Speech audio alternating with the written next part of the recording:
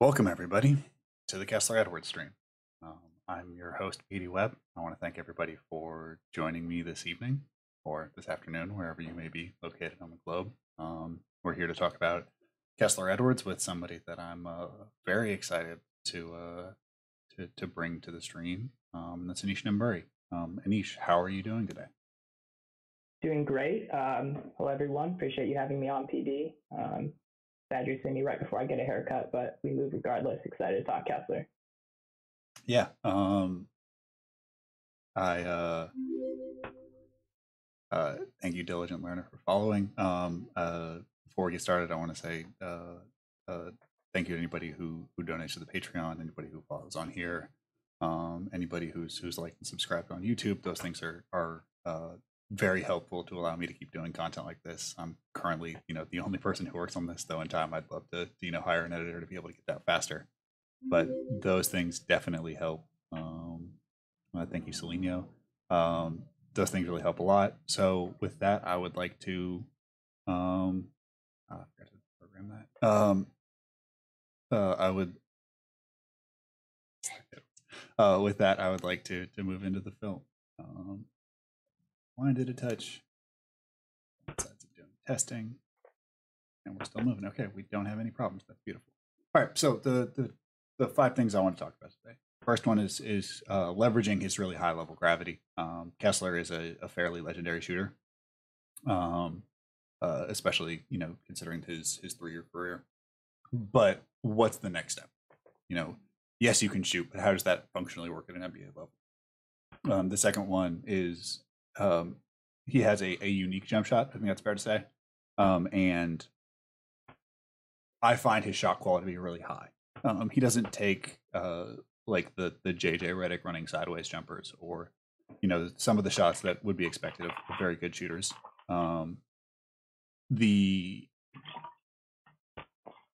Will that translate as his shot quality? The next thing is physical thresholds for defensive role. You can get a lot of different opinions on what position Kessler plays at an NBA level. Some see him as a wing defender, some see him as a defender of 4, some see him as a primary off-ball defender, sort of in the cell role, and others, sort of see him as a tweener between all those roles, and each one of those has a different physical threshold. The last one, or the fourth one, is self-organization. Kessler has some weird movement skills. It's sort of all over the place, and how he develops his ability to move better is going to be essential. And then the final one is skill development expectations. So everybody has a different barometer on how they believe dribbling develops, how they believe passing develops, and those are going to be important to your own interpretation of Kessler. So, Aneesh, what of this sticks out to you most? Do you have any immediate biases before we hop in?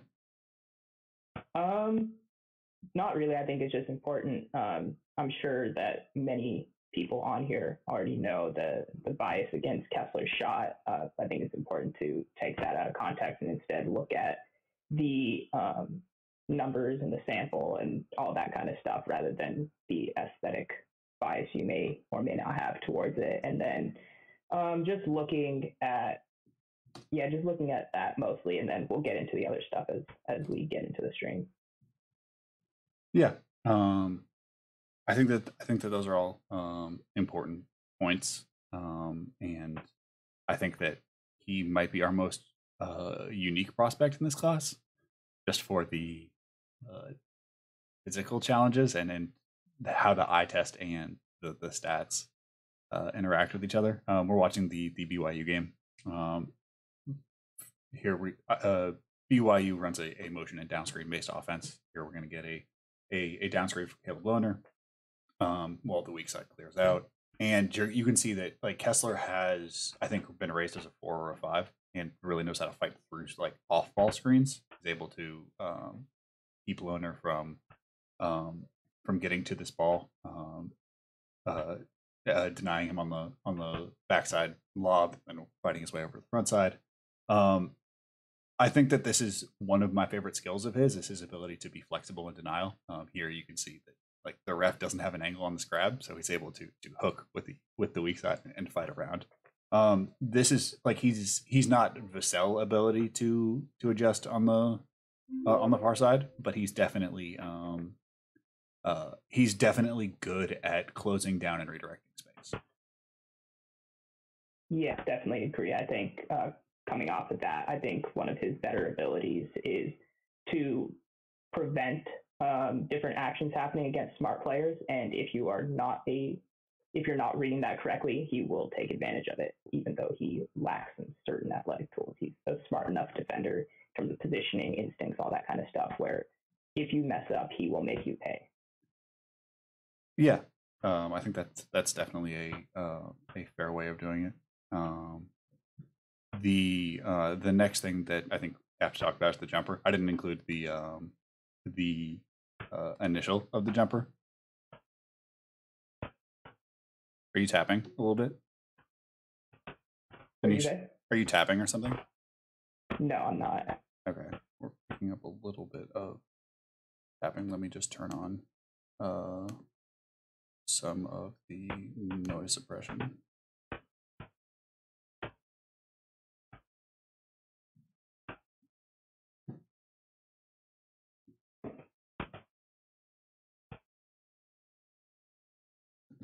Well, folks, Let's Watch Film heads have come to know it of it. We've reached the small audio adjustment section of the pod.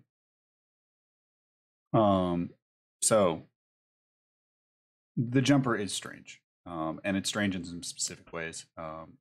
It's mostly the lower body that is unique, and I think that because there's some lower body deprivation, it makes the upper body do some suboptimal things. So he's not always a hop shooter. He is on this particular rep. I think that it's his least comfortable footwork pattern, and because he doesn't have like a quick release footwork pattern, he gets shots off a little bit slower. On the catch, there's a valgus collapse where we can see that the knees collapse inward, stifling power generation, and then when he lands, as he's landing, he tilts, usually in almost like a lunge position, with his hips tilted forward, his legs, one leg laid forward, one's legs laid back. He is a 40% three-point shooter for basically his entire career. But it can be difficult to rationalize like what you're seeing and what's actually like and the percentages. I think that that's why teams don't cover him as much, is because they think that like he's not going to be like the level of shooter that the stats say. Is that your interpretation for some of these like weird closeouts he gets? Yeah, definitely. Like if you look at Pepperdine's roster, it's in terms of offensive threats, it's basically Colby Ross and then him. Mm-hmm. And so just if you think about it at a high level, you should be like, okay, we'll really pressure Colby Ross, maybe even do like a 1.5 cover on him, and then we'll make sure that Kessler doesn't like any space to shoot, because he can't really do much off the dribble, attacking closeouts, all that kind of stuff. But that's just not what happened. So that's probably the only explanation that I could think of as to why he had so many open shots. Yeah, I would compare Kessler's like his shooting issues to another like skinny guy that we had in last year's class, which would be Jaden McDaniels. Jaden had a similar valgus collapse, had a similar issue with getting shots out quickly and generating power from his lower body. At an NBA level, it was a little bit easier. He did make strides in getting stronger, but he still like has issues generating power from his posterior chain. It's important to note that like while Jaden has better ability to release quickly, he's still not a fast release, and you can see the level of contest that he gets in the NBA, where like the NBA shooting windows are so small, and it's a thing that doesn't necessarily like show up until you see alternate angles. But like he's shooting into these like really tiny shooting windows, where if he were a half second slower, if his footwork were a little bit worse, he would have problems like getting this off. Like this might be a shot block or might be a deflection. And that's a worry that I have with Kessler is the type of is how he's able to generate power. Obviously, it reminds me a bit of Denny, who had some real power generation issues at a younger age. They got sorted out, in the 3 years between this 2 or 3 years between this shot and his Wizards year. But we're seeing that these things are fixable. It's just a matter of working through them. But reorganizing the body, getting the power movement as smoothly as possible. There's quite a bit of the Valgus collapse in Denny. There's a bit of the turn in Denny, and we can see those things represented in Kessler as well. They're not 1-to-1 because Denny was a bit smoother energy transfer, but there are some similar concerns. What did you think of the free throws? So, and I'm pretty sure you're going to also bring this up, but if you look at his lower body, the way I like to describe it in like an analogy is, when you're doing like a double jump off a trampoline, and so you like bend your legs, but you don't actually generate any power off of it. That's what his lower body looks like. Mm-hmm. Yeah. And that's obviously not ideal. No. It's pretty hard to find guys who put this much lower body into their shot, like, period. Like, he's like almost jumping at the free throw line, and that speaks to both like how flat the jumper is, but also like it's flat because he's doing so much of his arms. And I think that like calming the energy transfer will solve some of the issues, which do not represented in the percentage. They're represented in the availability. So his shooting issues aren't the fact that he is a 32% shooter. No, he's almost close to a 42% shooter.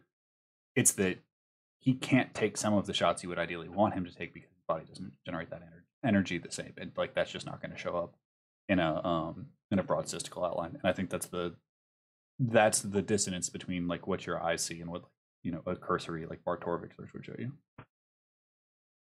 Yeah, and I think there's a clip from this same BYU game where he tries taking a three out of like a jab, and he gets into like a deep lunge, and when he pulls back and tries to shoot, like it's so clear that he's really stretching his limits out of that lunge, and that's the kind of stuff that I think you're talking about in terms of improving that energy transfer. Yeah, so here we kind of see the idea of him as a help side four. He's denying over the top, then closes out on loner. Here we get good closeout. We have defined feet. He's pushing him a certain direction, and like you live with that shot 10 times out of 10. Like you forced him into a series of decisions that are dictated by the defense. Yeah, 100%. I worry about teams actually testing that weak side, like just being like, okay, like block this shot 10 times out of 10. Here we're gonna get some of Pepperdine's offense. I think that the idea of Kessler is getting him on these flares, on these shakes to the weak side, on these hammer screens, but it's not necessarily something that shows up all the time. Like, I don't think he can really shoot that. Here we have, an option. He can back cut this pressure, or he can run towards the ball. And his priors as a big show up where he posts out of these a lot, and they turn into mid post, like or like 18-foot post ups instead of being a back cut or a DHO into space. He's good at sealing. Like for a skinny guy, he's definitely doing things. Do you feel good about like the post passing in circumstances like this? Well, I think on this one he actually jabs and then hits a three. I think. Yeah, but right? But the pass is there, and like there are different circumstances where his passing is like visible. Yeah, and especially if you look at his progression from the beginning of the year to the end of the year, you could see him be more comfortable with the reads. I'm not sure if he improved with the processing, but he definitely got more comfortable making those. They love doubling him out of the post, defenses in general, and so early in the year he would just do the safe thing and kind of like dribble out or just do something that for sure wouldn't caught over. And then as the season went along, you could see him like trying a few things here and there, even though he saw it at both times. Yeah, I think the defensive thing that I'm most interested in is his ability to like fight around these screens. So like here we're gonna running sort of a kitchen sink play that ends in a DHO into a pick and roll. And Kessler 2 steps to get through this space. So the first one's a knife step, so exploding into it like a lunge, and then the second step is to get sideways around, so exploding over the screen and then fighting back to the middle. And he's able to reattach super easily. And this is what makes the movement skill so intriguing. Is like, yes, he at times like sort of has like this like toddlerish run, but then he can also do these extremely difficult movement skills where you can tell that he's been trained on technique and can get around difficult moments pretty easily.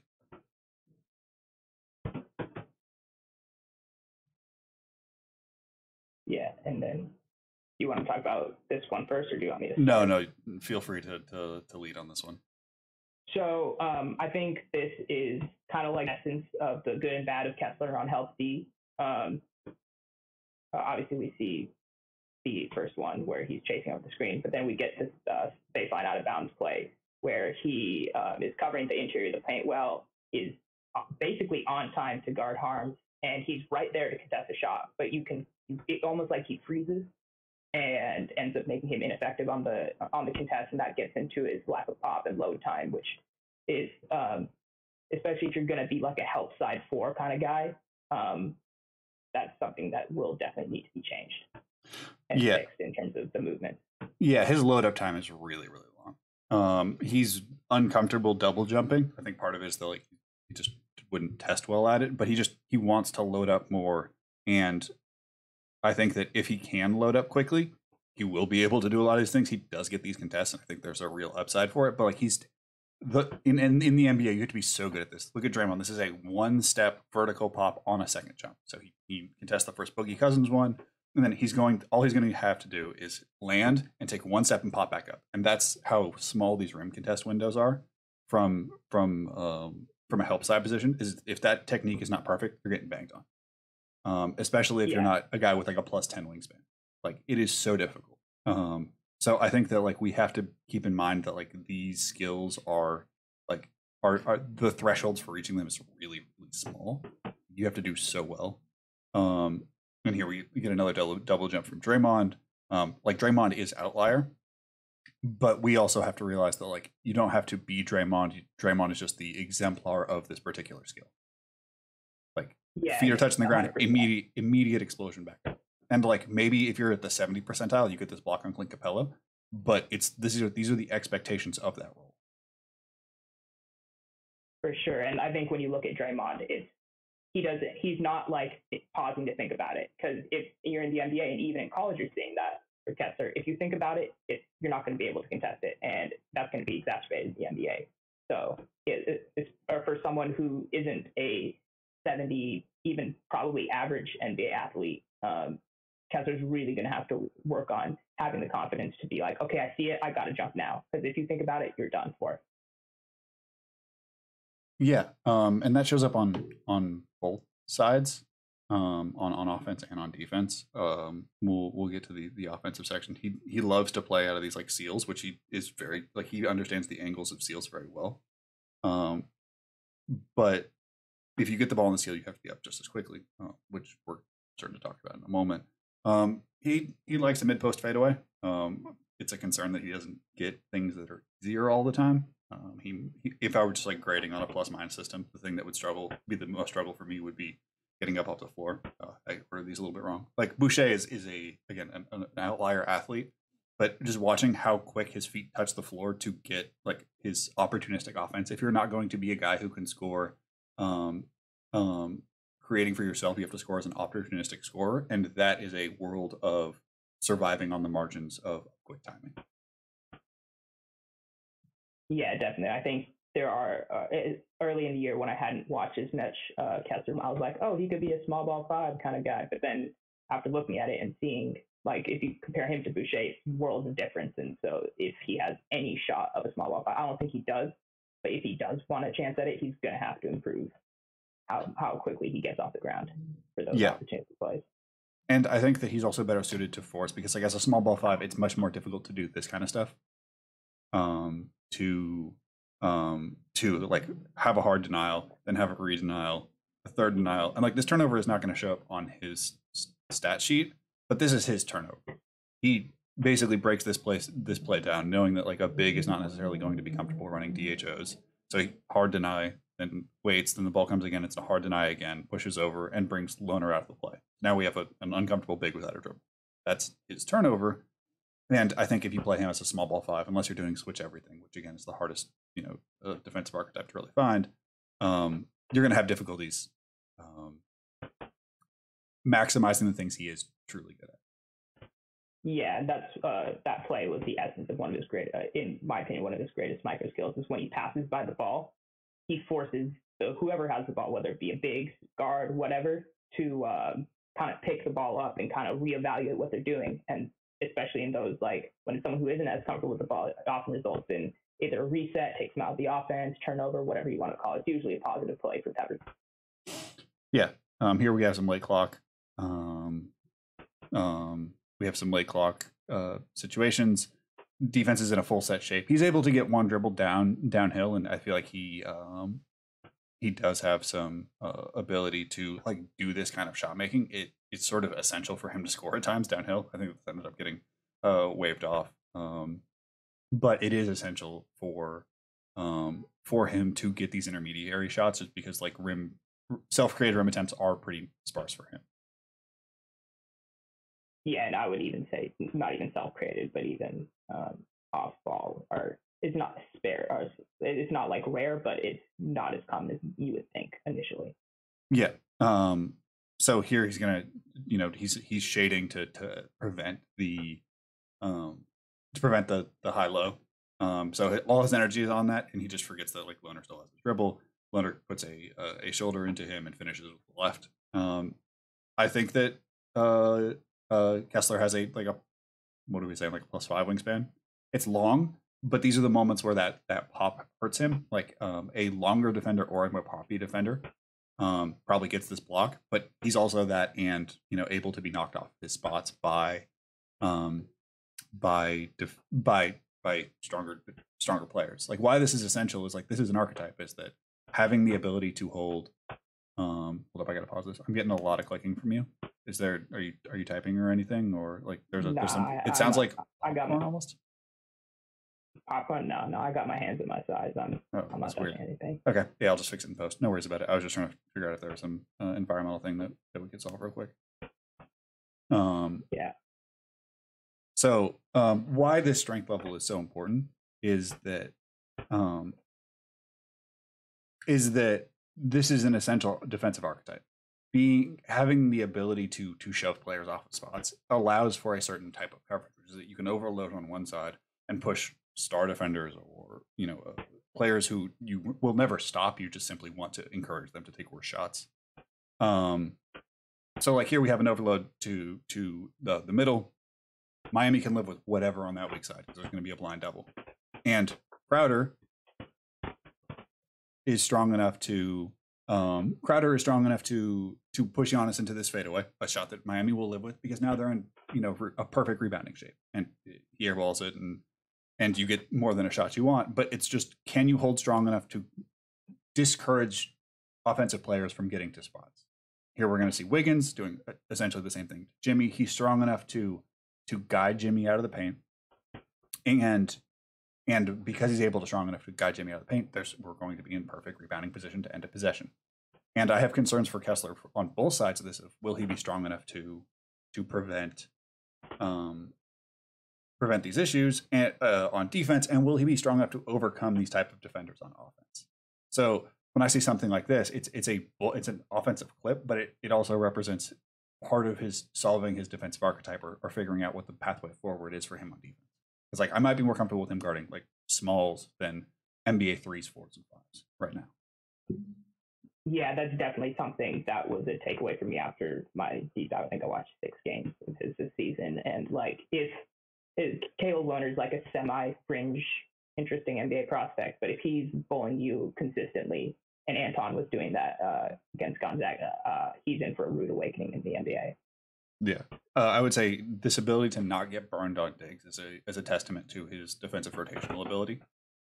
He consistently gets to spots on defense where he even if the ball handler passes out, there's just not a way that they can hurt him. Like he stabs here, and he's still able to know that, like, okay, there's only one patch that's going to happen, and I can. And that's really impressive. It's really impressive to be able to get to that kind of spot, to be able to recognize, like, this is what's essential. So I think that we are talking about a. Sorry, let me rewind that real quick. Through it. Like, we're talking about a rotational plus defender who does have these spatial abilities, because he also closes out in a way that, like, Loner's attack attempt is not going to work. Like, he's pushing him where the defense is most comfortable and able to then flatten him out and take a charge, which is whatever. But it's the ability to stab, recover, and then once he's recovered, be in a position where the ball handler can't, like, is doing the attack of least scare, the least worrying attack possible. Yeah, and takeaways is how good he is at I call it like you call it a stab, I call it like a stutter stunt, where it's just like a quick jab in and then popping out, and that, like I said, anytime there's a ball handler at whatever level, it's going to at least make him think, unless you're like super elite. Yeah, I mean, like, OG is like I would say one of the gold standards of this. One of the things that also, like, so, like, one of the places that his pop is also going to show up is in pick and roll coverage. He is really good at understanding where he, like, needs to be, but he also isn't able to, like, he's not blocking these closeouts in the way that, like, a Vassell might, a Bridges might. Like, his archetype is very different than them because they were sort of like basketball psychics, and he's just simply a very good positional defender. And he's not fully disruptive. He's just, like, very good at discouraging rather than destroying, and that has value. It is also a form of ceiling. Yeah, that's my big thing with him as well. I believe this is your jab and jumper. Oh no, this is the pass. Okay, so here we get a guard post up, 5 defenders, all keyed on him, in good shape. Swings, like, he understands the shape, and the ball's out quickly. To me, this is just understanding, like, where a defense is going to be, not necessarily a read. It's like the read's already been made. No defender's looking at man and ball, so the ball just has to be out quick. So you're getting so much attention. Yeah, and like I mentioned before, that's something he wasn't doing early in the year, and he has gotten better. Some people might see it as a bit more playmaking flashes. I still think he's a bit more of a ball mover, because that seems like something that was coached into him. That's just my guess. Obviously, don't have really any intel around that, but yeah. So this is sort of your ideal playmaking spot. If you are an elite disruptive defender, is this roll 2-on-1 where you have the responsibility for the roller, you also have, a responsibility for the closeout. And he does his job. He gets the closeout he wants. This play should be over, but he's not able to hold Loner on that baseline. Loner does drop step and is able to get to the cut.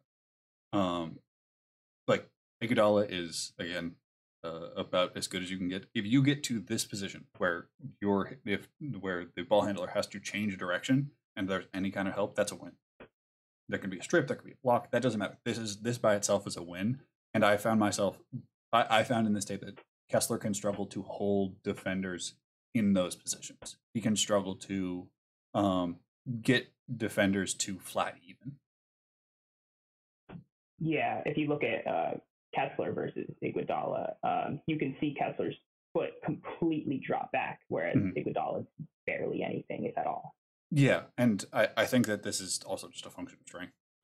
And, like, what happens in the NBA, if you miss these sorts of things, is that, like, even if you're a small bit off, like, this doesn't seem like a one-to-one play, but just, like, if you're a little bit off on a rotation, if you give up a little bit of baseline, if you give up a little bit of, like, I thought I could reach this and I couldn't, it ends really poorly. That's just, like, that is a extremely dangerous game to play is help side gambler, but, like, help side gambler within the rotational ability.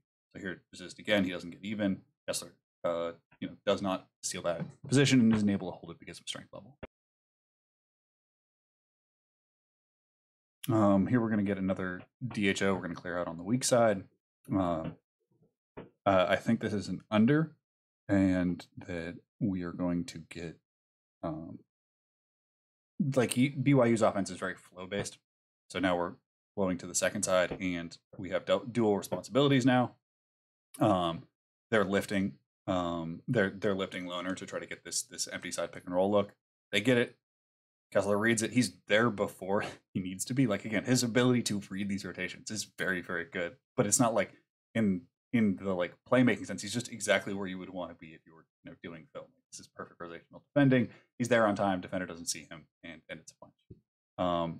My concern is that like you have to be a little bit more quick twitch to do this in the league to be able to be in position. Like again, Jonathan Isaac is I would say the best at leaving the floor second of among guys in the league. Like he really waits until the last possible second and is able to punch it once or make his challenge once the big has declared theirs or the shooter has declared their spot. So we get a stunt, we wait. Then once Luka extends the ball fully, exposing it the most, it's over the top to punch it. And I don't necessarily know if Kessler is ever going to be able to like. Porzingis are like 9.5 feet in the air, and Isaac is still on the floor. And like these are the types of to be the level of impact that I think Kessler needs to be to warrant how high I would like to have him, which like is almost a lottery prospect. He has to have these particular areas where he can recover once he's put defenders or put offensive players in spots where they can or plays can be made. Like he's good at getting them there, but he's not always good at keeping there. And like you said, Isaac is one of the best defenders when he's jumping second. Kessler barely already wins when he jumps with them. Mm-hmm. And so imagine what's going to happen at the NBA in college, and then imagine what's going to happen at the NBA level, which I'm a little bit higher in if he can improve that or like that he can improve that, but it's definitely a concern that needs to be addressed. Yeah, I'm not saying that like I don't think he can improve it. It's just to me, my goal for this series is to make these things crystalline. To be like, this is the thing that if I were evaluating this prospect would be my entire focus. And so like this reactive athleticism to me is an essential piece of his evaluation, and that it would be one of the swing pieces of it. Like because he's a much more set prospect. Like, we have guys where there's like Rocco, where there's like a million different things that could happen. But with Kessler, because he's so much more set, like it allows you to laser in on like this is the thing that would determine if you have him as a late first or a lottery guy, or this would be the thing that makes him a guy in the 40s or a guy in the 20s. And I find that fascinating. But to me, that ability to make plays when jumping second, when having to react, that reactive athleticism is an essential piece.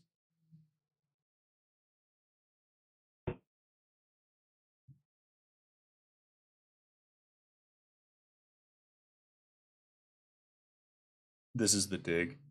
This is a small thing I love. You want to talk about your love for two-handed digs? Yeah, and this is kind of an offshoot of what I was talking about in terms of him when he passes the ball. He two-handed dig completely makes. I think his name is something Warward, I think. But like that completely makes him shift his focus, allows the defense to get set, and it's his ability to affect the ball handler, especially when they're stationary, and really force an adjustment is something special, and also not be completely out of position on his man. Because the quick, just little flash forces the defense to stop what they're doing, adjust what they're doing, whatever you want to call it, and then go to a counter in most cases while still maintaining defensive health integrity is really high level. Yeah, the other like small secret is that like two-handed digs never get called. Like it's just refs do not call two-handed digs foul. So if you reach in with two and you're strong enough to either disturb the rhythm of the ball handler or to get the ball itself, it is a sort of loophole in the rules that lets you be a more disruptive defender. And that's a thing I really like from him as well. He isn't like the strongest in terms of core strength and the ability to do energy translation. He is very good at timing his two-handed digs and able to like disrupt ball handlers far more than he should have. which like I think is a thing that like usually stronger guys are able to do, but when skinnier guys understand like, oh, the rules are tilted towards two-handed digs. Like you can still do one-handed digs, but it's so much more timing based. Like you have to wait until the ball gets exposed. You have to you're at risk that like some refs will see this swing downward motion and just call a foul no matter what. Where with two-handed digs, you're able to swipe in and really make a difference. I'm like, if you're good at it, you're good at it. But two-handed digs are a thing that I've just always been a huge fan of just as a concept, and it's a thing seeing Kessler do makes me really happy to see that maybe it'll catch on as a hack for future defense. And at the risk of stating the obvious, two-handed digs, you have a much better, especially when you have Kessler saying snakes, you have a much better chance of knocking the ball loose, whatever, just because two hands versus one, obviously. Yeah. And then we have the finishing. So here he gets to an okay spot. The big in front is not going to challenge. They're just, they're doing the phantom, present a body and fade away to go box out. And Kessler gets walked towards the baseline instead of exploding up and out. So again, that explosive athleticism, the strength level to hold a position. He gets to an interesting spot. He's able to use long strides and his jabs, but he makes the shot more difficult for himself because his last step is baseline versus towards. Yeah, and PD, have you noticed when he jabs, it's always, so example, if he's jabbing with his left foot, the left foot will then go right and he'll always like cross his feet, rather than some people, they'll jab and then go the same direction as their jab. Kessler, I don't think I ever saw him jab and go the same direction. It's always from the feet and going, which also doesn't help in that instance. I think it's a power generation thing. That's my interpretation of it. That like, because it's in more of a lunge stance, it's easier. Okay. Here we're gonna get some pick and pop. So this is gonna be a huge show. Just out to almost half court, and then he's gonna close out to the pick and pop. Which is like this is sort of why the mobility is so interesting. Is that he can do these really intense mobility things, but then he also has problems. So he closes out this huge gap, prevents Loner from getting a pretty good looking shot at a three, and then he just isn't enough to get. He's not reactive enough to get a deflection on the second one, which I think is like a much easier play. And this is why athleticism is a spectrum and athleticism is situational, because like that's hard. That recovery after that is hard, and this is what you'd think would be easy because this is a pretty gettable pass, and it's not as universal as you think. Here's the jumper. You can see how slow this develops. We have the lunge footwork again. I can't emphasize how good of a shooter he is, and I think a lot of people do get turned off just because it looks funny and it's slow to come out of his hands. Yeah, and then just a quick touchback on that last play. When he jumps back on Loner, when Loner, you can see his lack of core stability because he kind of like he has to like recenter himself because he's kind of wobbling on his tiptoes. Yeah, I mean, and we've talked about it a lot, but like jumping backwards is an extremely difficult physical thing to do when you're backpedaling. Jumping backwards, it's just not easy. Do you believe he's a hop shooter or a 1-2 shooter? What is your general belief on the best pathway forward for him as a shooter to get shots off at a higher clip in the NBA?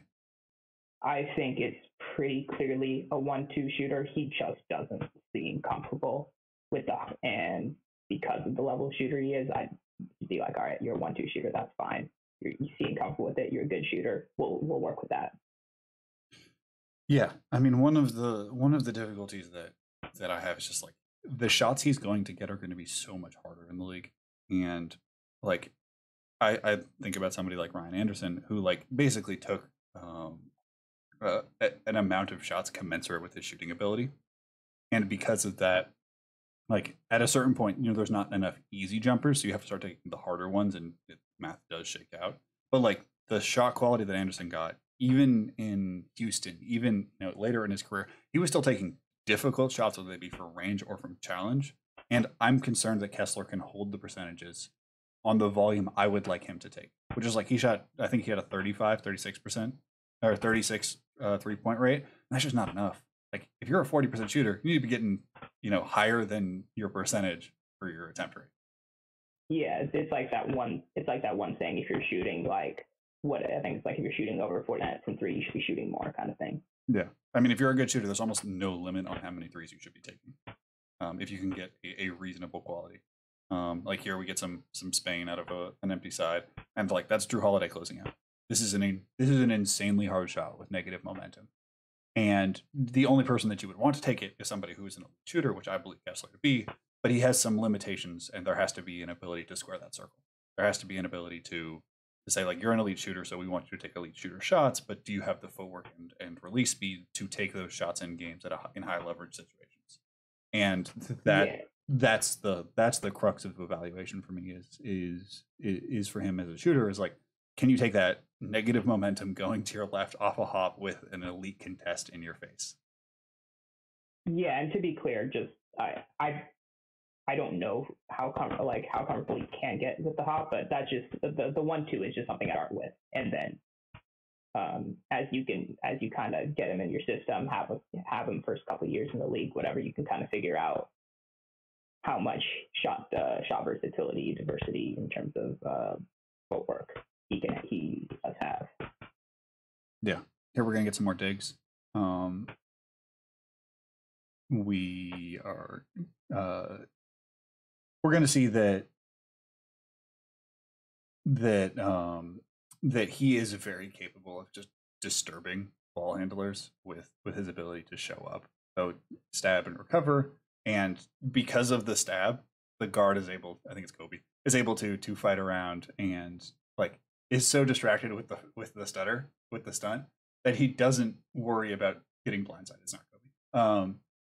And that's the level of disruption that I'd like to see. The difficulty is obviously like getting to a place where that's valuable, because if that's your first defender, like you don't really want them off ball that much. If that's your second defender, that's still a difficult archetype. Like I think his best circumstance is both a third and fourth option on offense and defense. And that's a connecting player who has value, but it's also like those are generally only on good teams. That's value. Here we have a seal that gets broken up.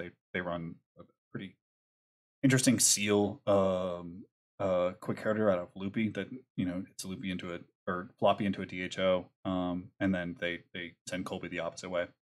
Once Colby goes the opposite way, Kessler seals, and he a lot of his usage comes from these post entries. Like he wants to operate out of there, and I just don't think that's going to be a viable usage type. Like to the point that like maybe 5% of the time in the league, versus I would say it's most of his self-created shots in college. In the NBA level, unless there's like major strength transformation. Yeah, and this clip right here, like he I think it's a fine looking shot off the pull up, but my bigger issue is he doesn't take the first one. The first one is the shot I would love for him to take. Downhill shake out of a pick and roll. Like this is the thing that would terrify a team. You want to help off onto this pick and roll at all? Jumper goes up. But I don't think that he's comfortable taking that quick of a trigger where he can. And I think that the idea of him as a shooter isn't as leveraged because teams know that he won't take these somewhat contested ones or these unclean shots. Here we just get a bad switch. I think that he is better on guards, but he does still have movement issues. He's hip to hip and pushing the guard into a pretty difficult attempt. He crosses his feet, and that allows enough separation for the guard to go to the weak side. He has some okay recovery moments, but it's the same athleticism concerns where he's not going to cover huge ground in recovery. Just doesn't have the pop for it. He's much more comfortable funneling players and blocking shots from a position of blindness than just athleting. Yeah, we were talking about this with former stream guest Ben Thrifty Francis yesterday, because like he's got to be on the right timing on defense, because if he be, I'm not sure if I trust him to recover. Yeah, this is the jab that you were talking about. Wide jab out of a lunge. He gets a lot of movement out of it, but he's not able to leverage it. And the second half of the jumper is just his body. Like his upper body is the only thing shooting it. His legs aren't connecting, which leads to some problems. Here I believe where they're going to isolate to get harms in the post. It's another flow to run a really simple action. So they're going to just clear out this weak side with sort of a fake hammer, and and this is the thing that we talked about. Like if you're a defensive playmaker, you should love handling the back line, and the opposite side is there to cover, and he just does his job rather than going out of position. It's sort of like the reverse Matisse Thybulle. Like Matisse abandons scheme to do his own thing, and at times I feel like Kessler doesn't abandon scheme enough, and that I want him to take more risks as Go ahead. My bad. Matisse, for example, would be on the left block, Kessler's on the right block, and then the happy medium is being straight under the hoop. Yeah, I think that it's just trusting the scheme to get stops more versus like deciding that he needs to make a play. And that's fine. I just wish that he had a little bit more risk taking in how he approached help side defense. Yeah.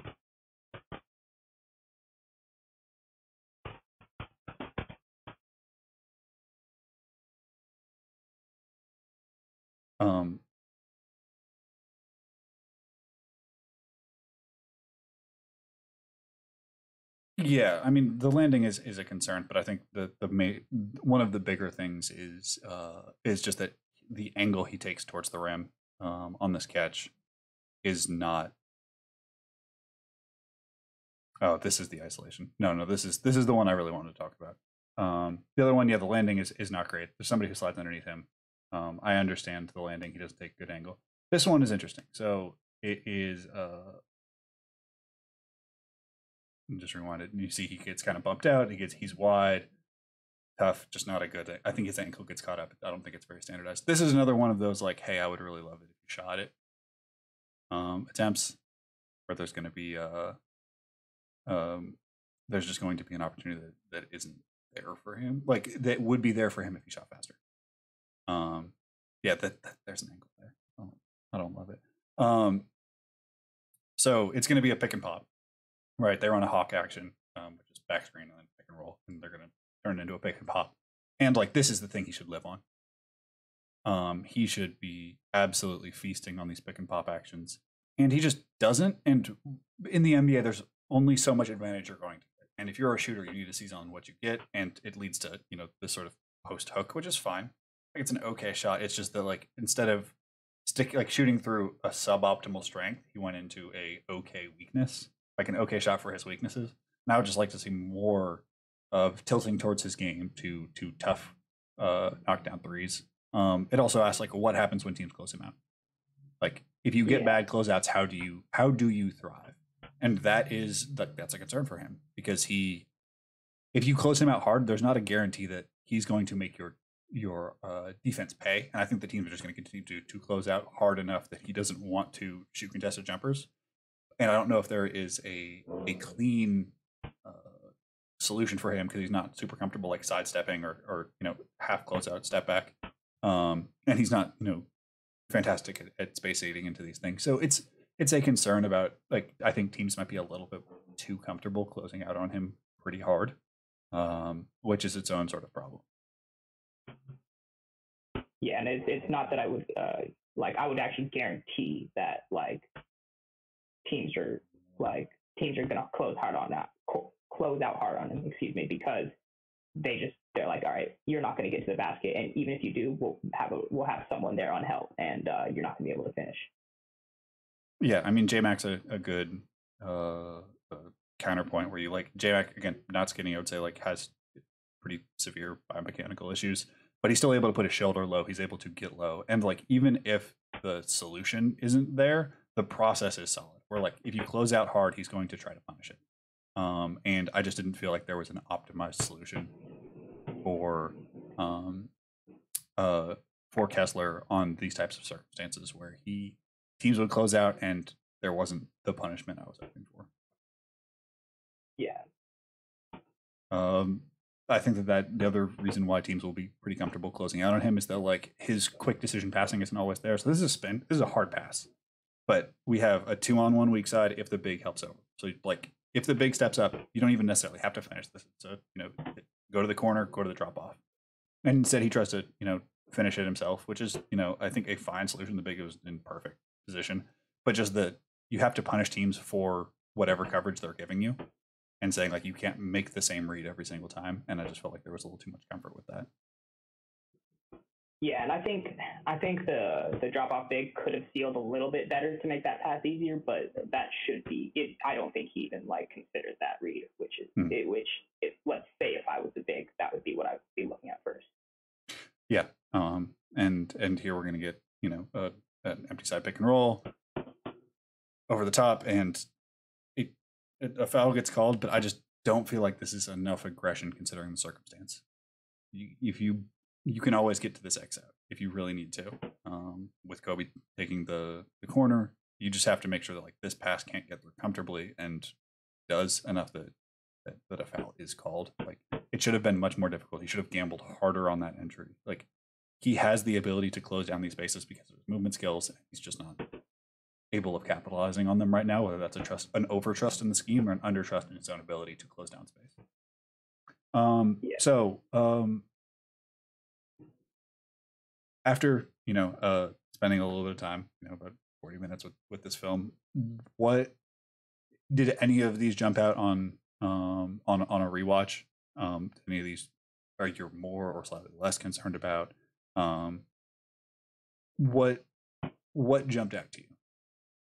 I would definitely say the shooting, the shot quality kind of thing is the thing that I want to take probably another look at if I have time. Just I was like, okay, he's a good shooter, even though the mechanics are weird, and he'll be fine. But then, yeah, you made a great point in pointing out, like, he's that good of a shooter. He's probably going to have to take more or types of difficult shots to really maximize that ability.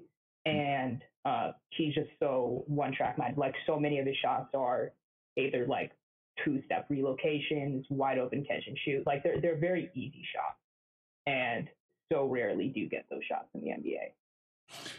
Yeah, I think that's the one that jumps out to me is on offense is hunting more shots.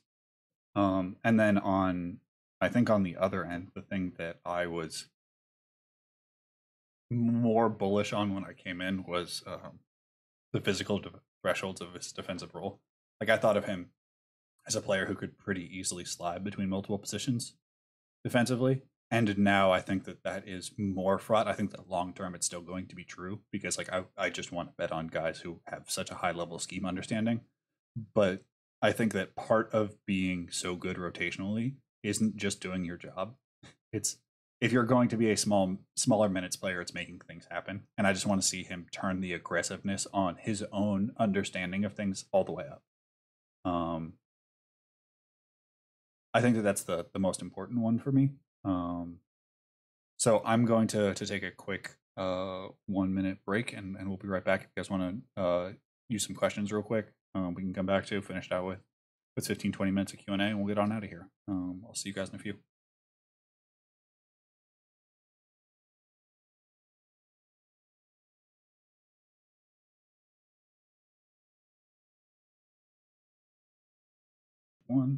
All right. Just doing a quick audio check. How am I sounding? I went through and tried to fix Scout Me, so it should be working again. Anybody wants to try? I turned it from subscribers, moderators, and me to anyone. So if you want to give that a shot, Aneesh, how are you sounding? I think I'm good.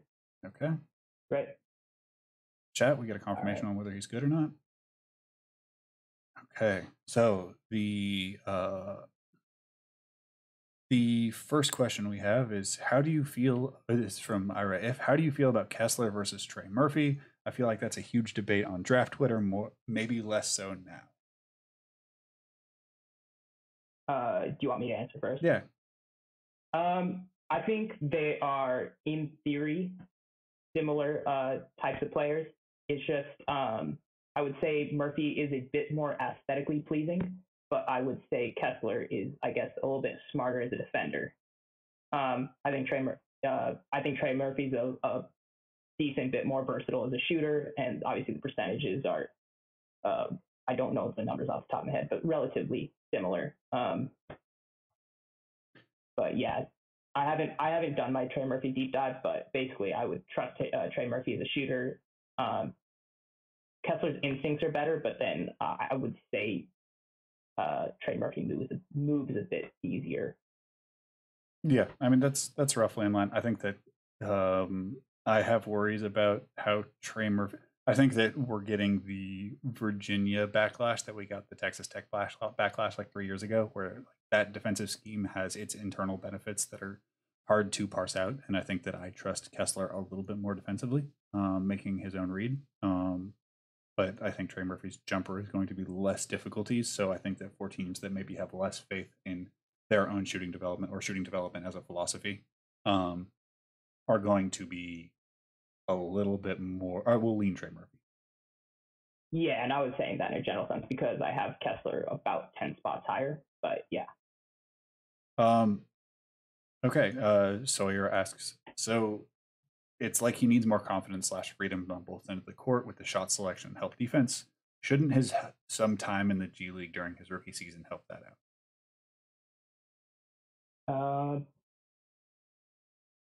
Here I can. Yeah, I think it's more. Actually, yeah, you go first. Yes, I think that that's pretty essential. He's been a guy who is who has like played in a defensive system for like almost his, he played at Edawant in high school and at Pepperdine here. I think that he's just been taught to trust the system a little too much, and playing in a alternative environment is going to be really important for him. So that is, I think, the most essential thing for me is just getting into a place where like the rules are very different, seeing how he adapts to that. He'd also be a guy I'd be really interested in seeing how they handle like pre-draft and like some of the pre-draft games and stuff, because like I think that he has a game that I'd be really interested in seeing in like the pretty loose pickup game style. How do you feel about that one?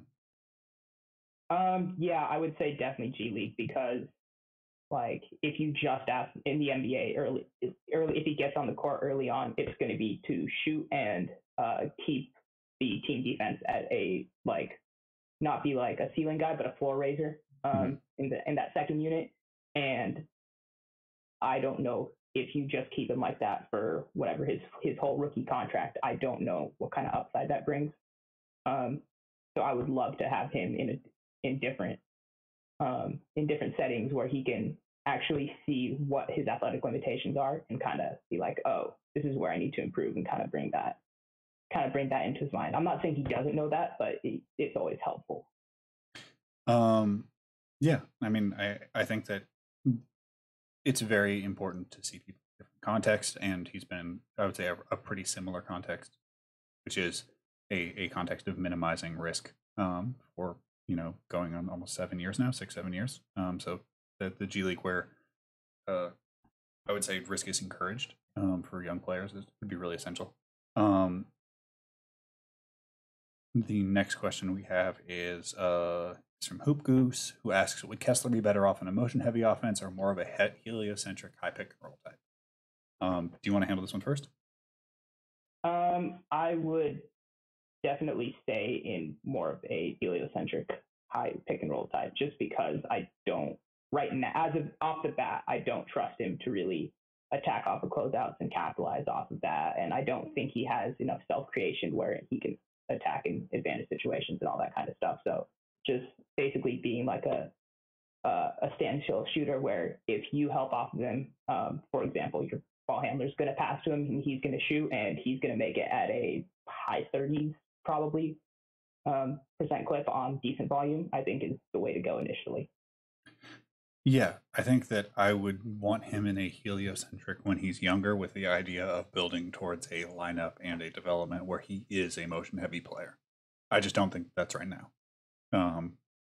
So I think that he has very clear upsides that you could maximize in a heliocentric system. And like, again, the more being heliocentric means that you already have a lot of your team already figured out. So he's probably going to click in easier, where in a more motion style system, things are going to be a little unsettled. And I would simply just want him in a place where things are simple as you start to build out the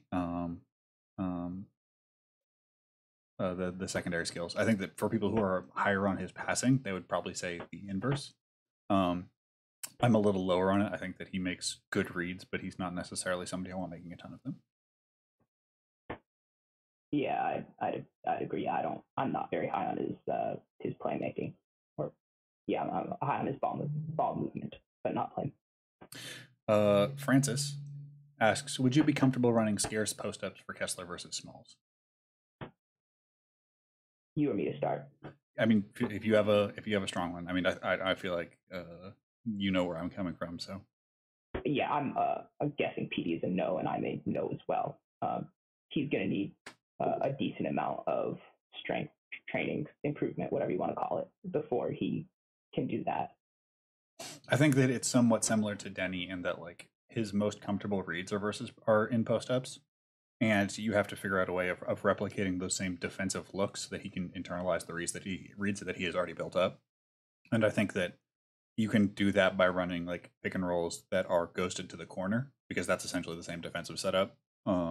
So I would be more comfortable running those types of actions where he can get essentially the same type of defensive shape that he can read, rather than having him post up, because I just think that most teams are going to live with it, and that most guards are strong enough and have a low enough center of gravity to really bother him. But I just think that the question is like, how much do you believe in that turnaround fadeaway, because that's his go-to post move. Yeah, I would prefer that he didn't take many of those in the NBA, especially early on. Does Kessler's jumper remind you of Jaren Jackson's Jr.'s jumper aesthetically?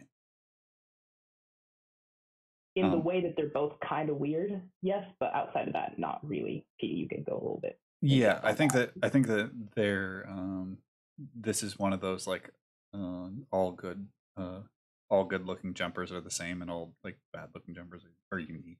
Not to say that, like, again, I'm a huge, like, it looks odd, and so they're correlated, but like Jaren's lower body didn't do anything like this. Like Jaren's issue is that like his legs sort of like didn't bend, if I remember it correctly, and he just like flicked it. The other thing is like Jaren had a super quick trigger, and I think that in getting the next question that we're going to talk about, which is from Robel, is the tendency to only take good looks from 3, a wiring issue or an inability. I think that it's a learned behavior. So I think that it's the difficulty of getting shots off, like probably under heavier contests or heavy pressure. And so he's simply just like faded away. He's been conditioned out of it, of like, oh, I can't get this shot off. And like, I think that some of that is also the like Pepperdine was a little bit more conservative with his shot selection than I probably would have encouraged. But I mean, that's a nitpick from a developmental perspective. Yeah. So I think that the inability leads to the wiring issue, if that makes sense. Like it's not chicken or egg. It's that one causes the other, because it was probably like the taking rougher looks, probably especially like in high school or early in his Pepperdine career, looked worse, and so that's sort of been conditioned to be like, well, then just hunt good shots. Okay, never mind. Yeah, you covered what I was going to say. I'm good here. Vic Vinegar asks, does Kessler fit better in hedge or drop? Hedge, easily. Yeah, I don't think he's a big for me. So like, I'm treating him essentially as a perimeter prospect, unless you have a 5 who really does some specific things. I think that goes to a question that we got a little bit earlier, which is from Sawyer. Question. Yeah, which is, what would be an ideal front court pairing for Kessler, and what team situations would be best for his development / success?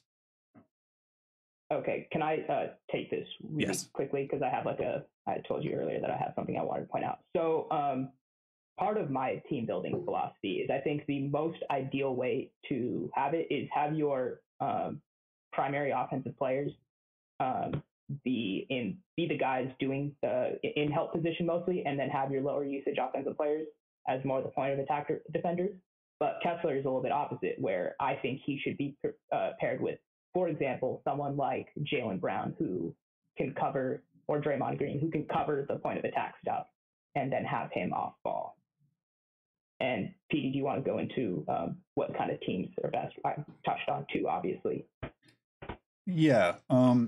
So I have some fun names that I think would from my perspective, I'm more thinking about maximization, and I guess I assume that this draft is going to be the most trade-filled draft in a long time, because there's so many different evaluations on this class outside like the top 4 generally, and so I think teams are going to move all over the place. So like, some names that jumped out to me would be like Golden State, New Orleans. I can hear a case for Atlanta, and and then I think Denver is another one I find very interesting, which is just trying to have a lot of decisions either made for him or to slim his role down to the things that he's excellent at, with the idea of building towards it.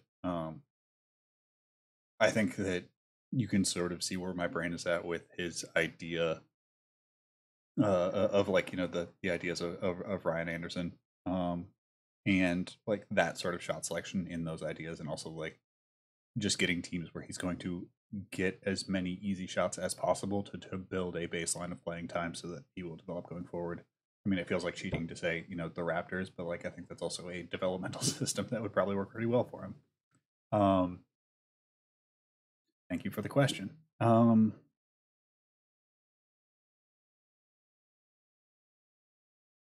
And then just another thing, a couple teams that I also looked at were Sacramento, New York, and Washington. But the issue with that is they have prospects that also will probably get priority over him that he doesn't pair well with. Sacramento, it's Marvin Bagley. New York, it's Obi Toppin. Washington, it's Rui. So I would be interested, but those people probably take higher priority, and they probably would not be moved to get Kessler in the event that Kessler does get drafted. So that's why I would throw them out, but probably at the end of it, not say yes to that. Yeah. I think another name that I had considered, but would probably be like either cheating, or because I think every young guy would be best suited in this circumstance, but like Chris Paul and DeAndre Ayton is sort of like the ideal circumstances you would want a young shooting wing to be surrounded by.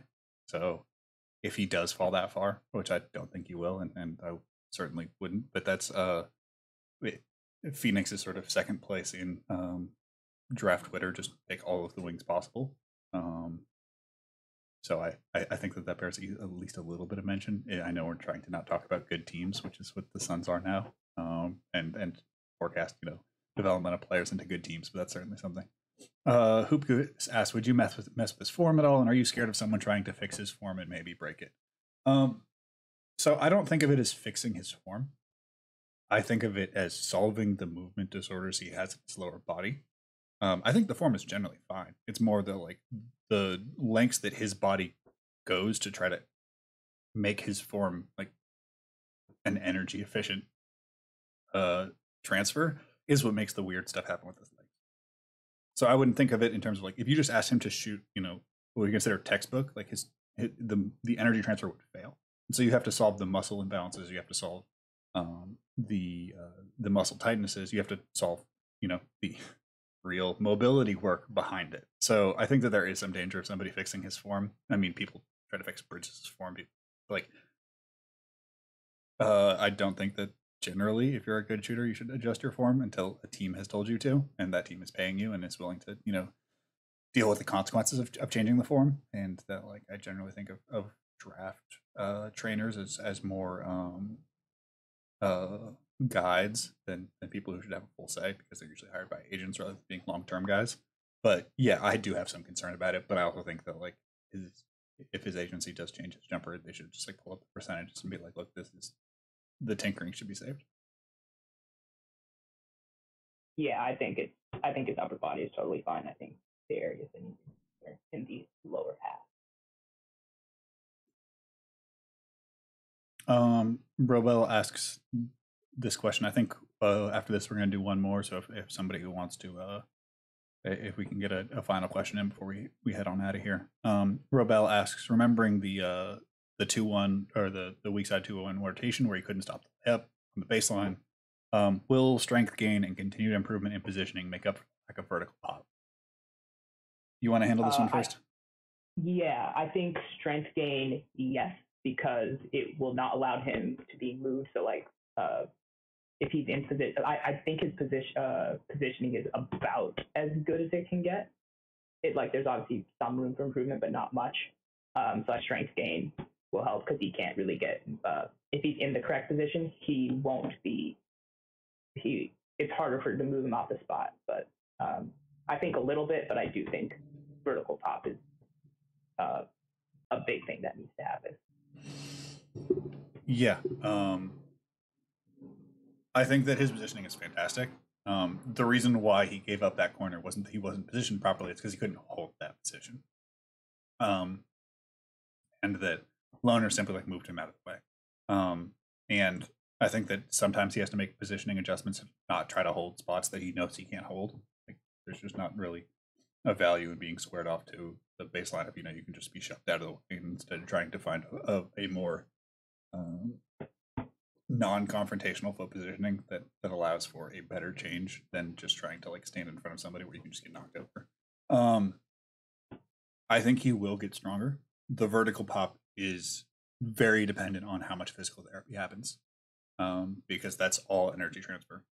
And I think if you were to say that Kessler would be like a 60th percentile NBA athlete, I would be very hard for me to keep him out of the top 10. But that's about how much a team values their strength conditioning program. Because to me, Kessler seems like one of the better bets to return good playoff value if you can solve that.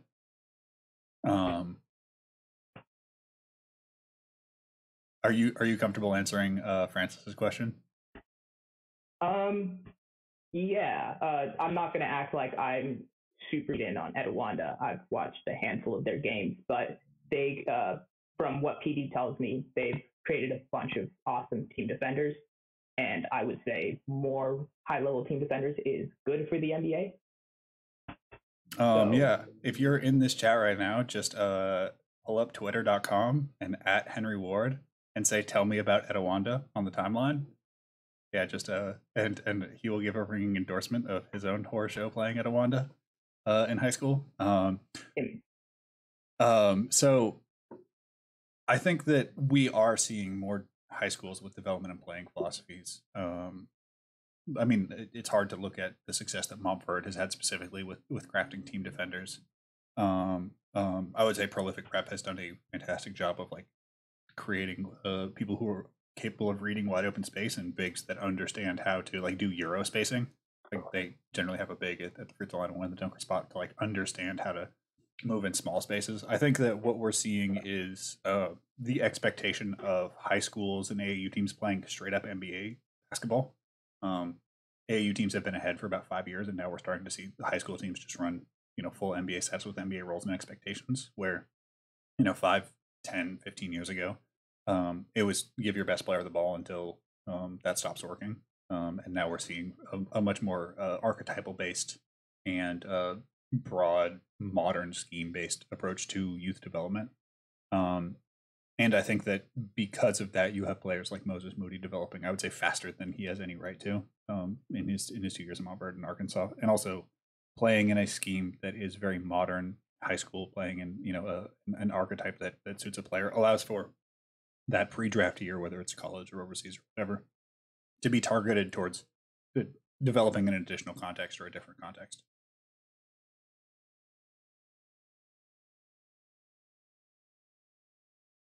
Anything to add real quick?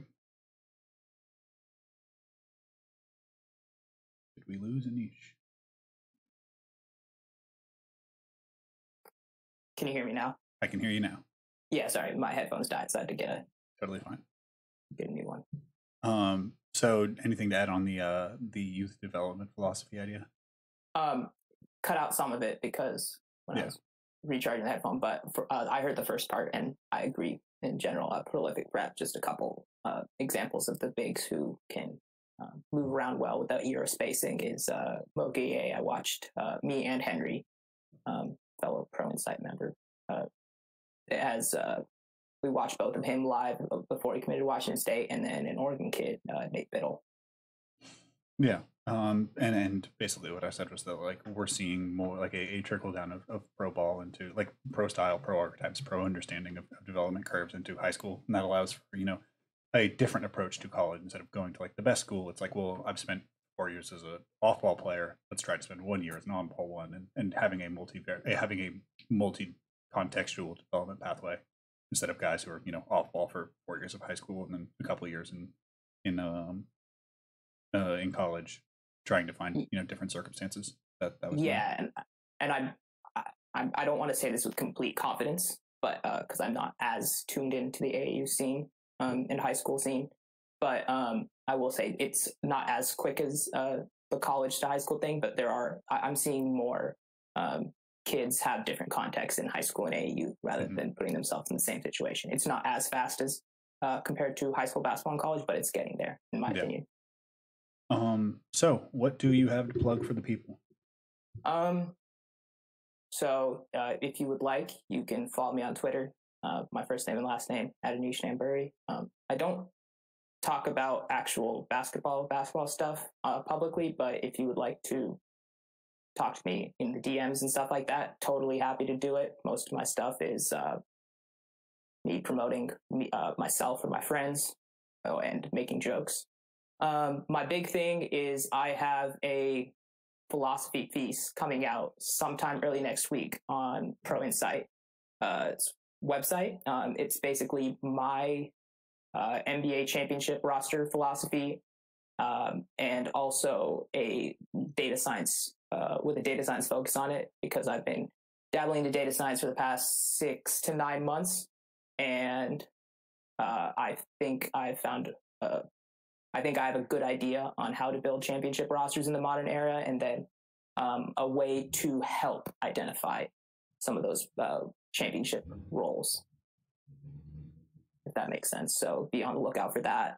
The first one will come out hopefully early next week, and then the following pieces will come out as the month of June progresses. Before we head out, just want to thank PD for letting me on here. Really appreciate it. If you're for some reason not following this, you should, and subscribe to his Patreon if you're able to. Wow. Yeah. I've seen some behind the scenes looks at Aneesh's philosophy piece, and it is fantastic. I can't recommend that enough when it comes out. I know I'm recommending something that doesn't necessarily exist in the public domain, but usually by the time that most people watch this, shout out to the real heads who are, who were in the chat while we were live. Really appreciate you guys, and I've really enjoyed doing this as a fun thing, as a way of doing some interactive scouting. If you aren't subscribed to the YouTube channel, would appreciate that. If you have any extra money that you're able to donate, would appreciate going on the Patreon, where we have quite a bit of work coming up this month and last month. If you have if you have Amazon Prime, you get a free subscription to a Twitch channel. If you just click that follow, it costs you $0, and Amazon pays me, which is sick. It's a real win-win for both of us. I have the Jalen Green piece, which I really appreciate, which I really liked, and thought it turned out really well. Maybe the most clips I've ever done. I think it was like 17 streamable pages. Editing that took forever. Jonathan Kuminga, if you are watching this today, when it should be up on YouTube, will be out either tomorrow or the next day. Most of the way through that. Have all the video done for Kessler. I'm going to start doing the streams first, and then a couple of days off to do the write-ups. One, because like this is technically an early part to an early, I do the viewing, and then I do the writing. So I think this makes more sense. I know it's difficult to not have like my full opinion, but and to follow along. But I think that it's easier for me because then I can get more of these out and just trail behind on the writing. Because this has been a wonderful thing for me, and I really appreciate you guys all joining in. Read the Jalen Green piece, read the Kuminga piece. Come out in a couple of days. Watch the streams. Subscribe if you can to YouTube. Everybody's got the YouTube subscribe money. If you got the Patreon money, I totally get it. If you don't, everything is always free. Thank you, Anish. You guys' donations help pay for the guests because it's important to me that nobody works for free ever in basketball. So yeah, thank you guys so much. Go harass Henry Ward about Etowanda. Have a wonderful night.